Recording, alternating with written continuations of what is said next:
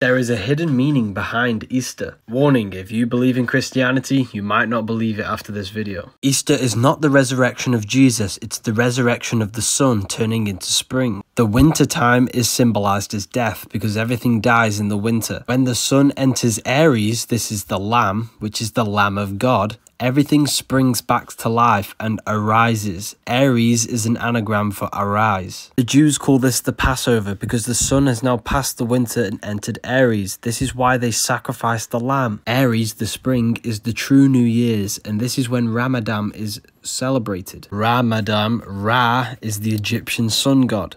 As within, so without. What happens outside of you happens within you. You must raise the solar plexus energy to the brain.